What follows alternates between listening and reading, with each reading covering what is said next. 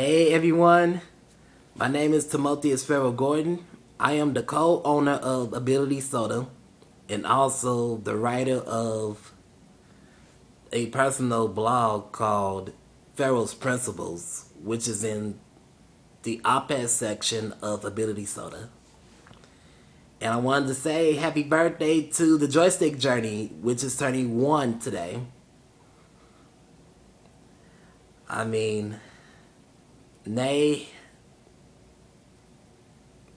I seen you grown and I seen your blog grow at the same time, and both of y'all have been remarkable throughout.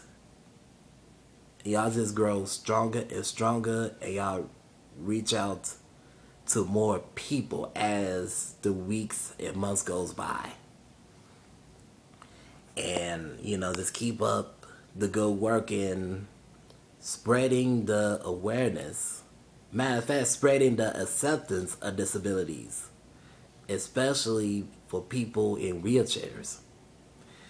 Cause let's face it, I got to admit, before reading the Joystick Journey, I rarely pay attention to such things. I also caught up in trying to live in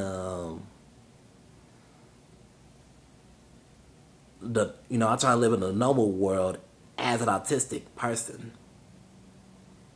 And I worry about that so much that I never even thought of other disabilities. I never thought of the day-to-day life of someone in a wheelchair, or even the day-to-day life of anyone with disabilities outside of autism.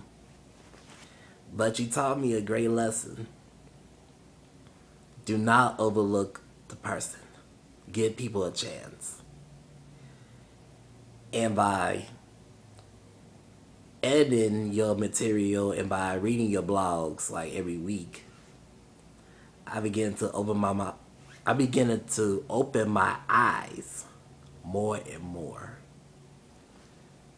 to a lot of stuff I never thought of. Like the pain people have just trying to escape, or trying to just go out, but they can't because they're stuck in a wheelchair, or the struggle to express themselves without having a representative speaking for them, like parents or doctors. And I realize everybody on the same page, because I believe that all people with disabilities have some type of struggle, and even the people that I know, we definitely struggle with trying to have our own voice in things. Our own voice in writing, music, art, anything.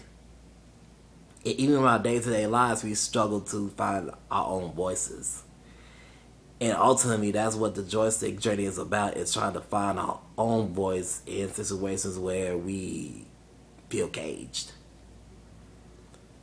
And also, the Joystick Journey taught me more about the disability community.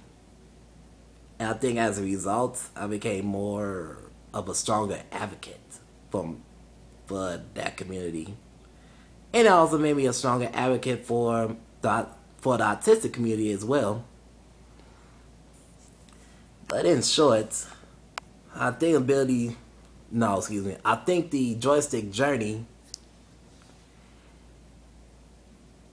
could just open people's eyes to things in the disability community that people never thought of before.